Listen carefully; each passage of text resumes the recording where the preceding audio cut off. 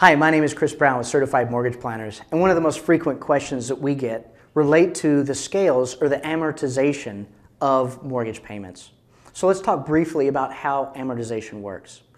When you're looking at getting a mortgage, they are typically amortized over a 30-year window. You can certainly get 25, 20, 15, even 10-year amortization schedules.